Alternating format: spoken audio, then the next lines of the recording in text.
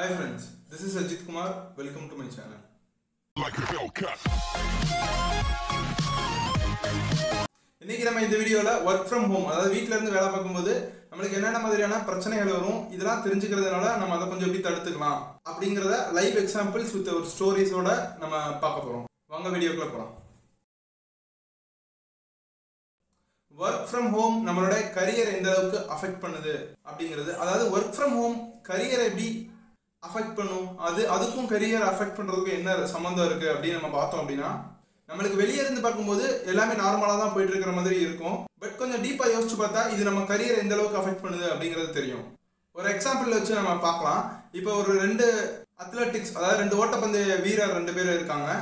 அவங்க ரெண்டு பேர்ல யார் நல்லா பெர்ஃபார்ம் பண்றாங்க அப்படிங்கிறத நம்ம செக் பண்ணணும். அப்படின்னா அவங்க ரெண்டு பேரையும் ஒரு பர்டிகுலரா ஒரு ரன்னிங் ட்ராக்ல அவங்கள கொண்டு வந்து வச்சு ரெண்டு பேரையும் ஓட விட்டு எவ்வளவு செகண்ட்ஸ்ல 100 மீட்டரை கிராஸ் பண்றாங்க அப்படிங்கிறத நம்ம கால்குலேட் பண்ணோம் அப்படின்னா நம்மளுக்கு ஈஸியா யாரு நல்லா பெர்ஃபார்ம் பண்றாங்க யார் நல்லா பெர்ஃபார்ம் பண்ணல அப்படிங்கிறது நம்மளுக்கு தெரியும்.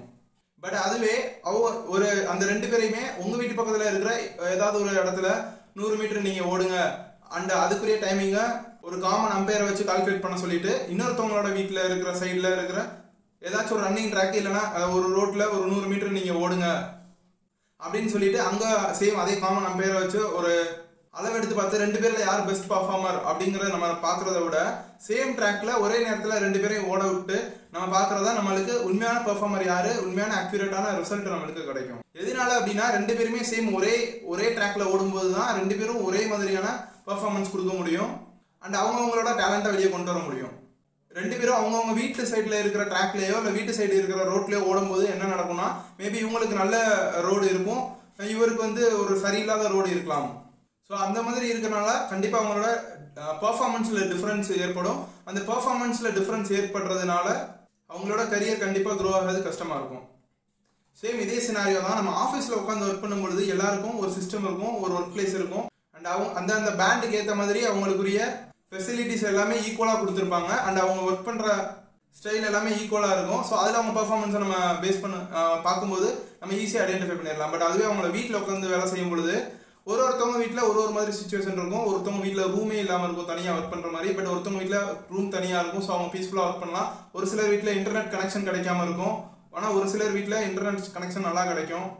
ஒரு சில வீட்டில் குழந்தைங்க இருக்கும், ஸோ அவங்களுக்கு வந்து டிஸ்டர்பன்ஸ் இருக்கலாம். ஸோ இந்த மாதிரியான டிஃப்ரெண்ட் டைப் ஆஃப் என்விரான்மெண்ட்டை அவங்க பேஸ் பண்ணி அந்த இதெல்லாம் உள்ள எடுத்துட்டு அவங்க ஒர்க் பண்ணும்பொழுது அவங்களோட பெர்ஃபார்மன்ஸ் அடியாகும். பெர்ஃபார்மன்ஸ் அடியாகும் போது கரியர் அடியாகும். ஸோ இந்த மாதிரியான பிரச்சனைகள் நம்மளுக்கு இருக்கு.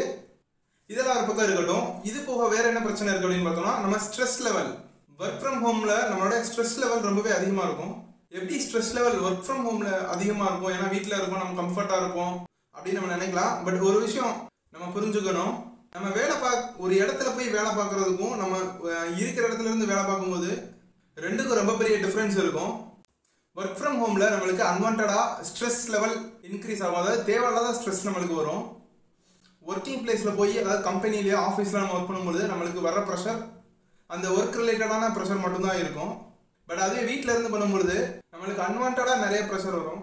நம்மளுக்கு ஏதாவது ஒரு டவுட்னா நம்மளால ஈஸியாக கிளாரிஃபை பண்ணிக்க முடியாது. அவங்கள்ட்ட ஈஸியாக இன்ட்ராக்ஷன் கொலீக்ஸ் கூட பண்ணிக்க முடியாது. நம்மளுக்கு ஒரு டவுட் வருது அப்படின்னா அந்த டவுட்டை நம்ம கிளியர் பண்ணுறதுக்கு அவங்களுக்கு கால் பண்ணுவோம், அந்த டைமில் அவங்க பிக் பண்ணாமல் இருப்பாங்க. ஸோ அதனால அந்த டவுட்டை கிளியர் பண்ணுறதுக்கே நம்மளுக்கு 1 hour, ½ hour டைம் ஸ்பெண்ட் ஆகும். அந்த நெட்வொர்க் இஷ்யூஸ் இருக்கும். நெட்வொர்க் இஷ்யூஸ்னால ஒரு வீடியோ கான்ஃபரன்ஸ் நம்மளால சரியாக அட்டன் பண்ண முடியாது, அதனால ஒரு ப்ரெஷர் வரும். அண்ட் கான்கால் டைம்ல நம்ம வந்து ஃபேமிலி மெம்பர்ஸ் இருப்பாங்க, அவங்க முன்னாடி நம்ம கான்கால் பேசுகிற மாதிரி இருக்கும். இன்கேஸ் நம்ம பெர்ஃபார்மன்ஸ் சரியில்லை அப்படின்னு சொல்லிட்டு ஏதாவது ஒரு ரிவ்யூ எடுக்கும்போது நம்ம ஃபேமிலி மெம்பர்ஸ் நம்மளை என்ன நினைப்பாங்க, அந்த மாதிரி தேவையில்லாத விஷயங்கள்லாம் நம்மளுக்கு தோணும். ஸோ ஃபேமிலி மெம்பர்ஸ் முன்னாடி ஒர்க் பண்ணும்போது ஒரு அன்வான்டா தேவையில்லாத ப்ரெஷர் நம்மளுக்கு கிரியேட் ஆகும். வீட்டில் இருக்கவங்க அவங்க கூட டைம் ஸ்பெண்ட் பண்ணணும்னு நினைப்பாங்க, பட் நம்மளால டைம் கொடுக்க முடியாமல் இருக்கலாம். அவங்க சைட்ல இருந்து பார்க்கும்போது அவங்களுக்கு ஏதாவது ஒரு விஷயம் இம்பார்ட்டண்டாக தோணும்.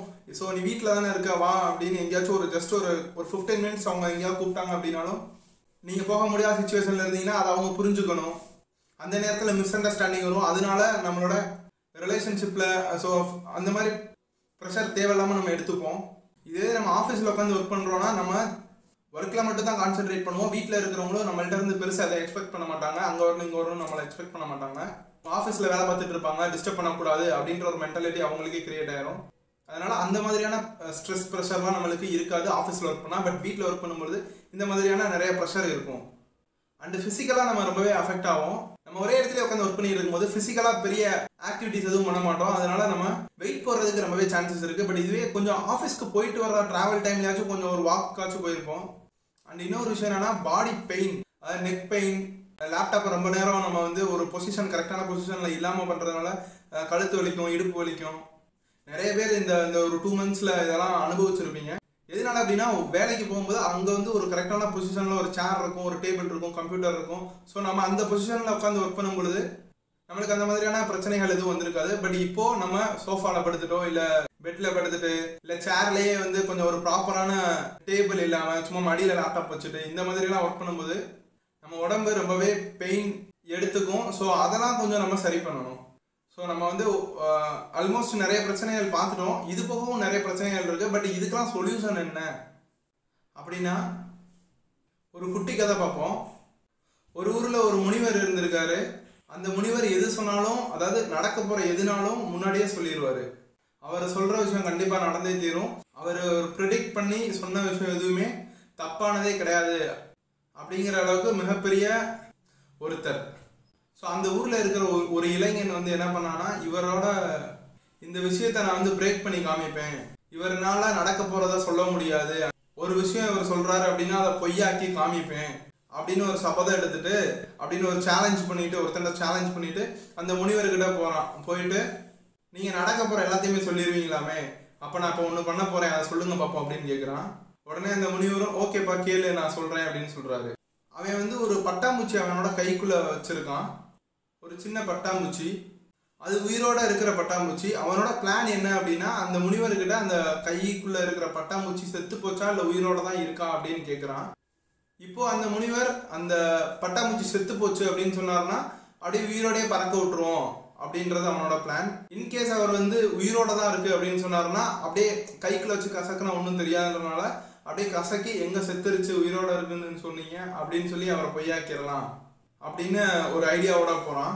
ஸோ அவர்கிட்ட ஃபைனலாக கேட்குறான், உள்ளே இருக்கிற பட்டாம்பூச்சி வந்து செத்துருச்சா உயிரோட இருக்கா அப்படின்னு கேட்குறான். அதுக்கு அந்த முனிவர் என்ன சொன்னார் அப்படின்னா, அந்த பட்டாம்பூச்சி சாகுறதும் உயிரோட இருக்கிறதும் உன் கையில் தான் இருக்குது அப்படின்னு சொல்லியிருக்காரு. அதே மாதிரி தான் ஒர்க் ஃப்ரம் ஹோமும். நீங்கள் ஒர்க் ஃப்ரம் ஹோமில் சக்ஸஸ் ஆகிறதும் ஃபெயிலியர் ஆகிறதும் உங்களோட கையில் தான் இருக்குது. உங்களோட கையில் மட்டும் இல்லை, உங்களோட ஃபேமிலி மெம்பர்ஸ் கையில் தான் இருக்குது. ஏன்னா நீங்கள் வந்து உங்களுடைய ஃபிசிக்கலாக கொஞ்சம் ஆக்டிவிட்டிஸ் பண்ணணும், நம்ம எக்ஸசைஸ் பண்ணணும், நம்ம ஒர்க் ஃப்ரம் ஹோமில் இருக்கோம் அப்படிங்கிறதுக்காக அதுக்கேற்ற மாதிரியான ஒரு ஒர்க் பிளேஸை ரெடி பண்ணுறது. உங்கள் வீடு சின்னதாக கூட இருக்கலாம், பட் ஜஸ்ட் ஒரு லேப்டாப் வைக்கிறதுக்கு கரெக்டான ப்ரொசீஜர் யூஸ் பண்ணி கரெக்டான பொசிஷனில் உட்காந்து ஒர்க் பண்ணிங்கன்னா உங்களுக்கு ஃபிசிக்கலாக எந்த ஒரு பிரச்சனையும் வராது. அண்ட் உங்கள் ஃபேமிலி மெம்பர்ஸ் உங்களை புரிஞ்சுக்கிட்டு நடந்துட்டாங்கன்னா தேவையில்லாத ஸ்ட்ரெஸ் உங்களுக்கு வராது. ஸோ தயவு செஞ்சு நீங்கள் இந்த வீடியோ பார்த்துட்டு இருக்கீங்க அப்படின்னா உங்களுடைய பார்ட்னரோ இல்லை உங்களுடைய பேரண்ட்ஸோ இல்லை உங்களுடைய பசங்களோ பொண்ணுங்களோ ஒர்க் ஃப்ரம் ஹோம் பண்ணுறாங்க அப்படின்னா கொஞ்சம் அவங்கள அண்டர்ஸ்டாண்ட் பண்ணிட்டு போங்க. அவங்களோட கரியர் க்ரோத் ஆகிட்டு நெக்ஸ்ட் லெவல் போகிறதும் இல்லை இப்படியே இருக்கிறதும் அது அவங்களோட கையில் தான் இருக்குது. நீங்கள் உங்களுக்குன்னு ஒரு சின்ன இடமா இருந்தாலும் சரி, இல்லை ஒரு ரூம் இருந்தால் அது ரொம்ப பெஸ்ட்டு. பட் ரூம் இல்லை அப்படின்னாலும் ஒரு சின்ன இடத்தையாலும் அந்த இடத்துல வேறு யாரும் அவரை டிஸ்டர்ப் பண்ணக்கூடாது அப்படிங்கிற ஒரு மைண்ட் செட்டுக்கு வந்தால் மட்டும்தான் ஒர்க் ஃப்ரம் ஹோம் அவங்க ஹாப்பியாக பண்ண முடியும். இல்லை அப்படின்னா இந்த தேவையில்லாத ப்ரெஷரு தேவையில்லாத டென்ஷன் எடுத்துகிட்டு வேலையிலே அவங்களால கான்சென்ட்ரேட் பண்ண முடியாது. அவர் வேலையில் கான்சென்ட்ரேட் சரியாக பண்ணாதான் அவங்க ஃபேமிலிக்கு தேவையான விஷயங்களை அவரால் பண்ண முடியும். ஸோ ஒர்க் ஃப்ரம் ஹோம் அப்படிங்கிறது ஒரு மனுஷன் மட்டும் நினச்சா பண்ண முடியாது. அந்த ஃபேமிலி அந்த வீட்டில் இருக்கிறவங்க எல்லா பேரும் சப்போர்ட் பண்ணால் தான் சக்ஸஸ்ஃபுல்லாக பண்ண முடியும். தேங்க்யூ ஃபார் வாட்சிங் திஸ் வீடியோ. இந்த வீடியோ உங்களுக்கு பிடிச்சிருக்கும்னு நினைக்கிறேன். பிடிச்சிருந்தா லைக் பண்ணுங்கள், கமெண்ட் பண்ணுங்கள், ஃப்ரெண்ட்ஸ்க்கு ஷேர் பண்ணுங்கள். உங்களோட ஃப்ரெண்டு ஒர்க் ஃப்ரம் ஹோம் பண்ணுறாரு அப்படின்னா கண்டிப்பாக அவருக்கு இந்த வீடியோ யூஸ்ஃபுல்லாக இருக்கும். அண்ட் அவரோட ஃபேமிலி மெம்பர்ஸ் கிட்ட இதை காமிச்சாலே கொஞ்சம் அவரோட கஷ்டங்கள் தீரும் அப்படின்னு நான் நினைக்கிறேன். Enjoy your work. All the best for your career success. Thank you. மறக்காம சேனலை சப்ஸ்கிரைப் பண்ணிடுங்க. Bye.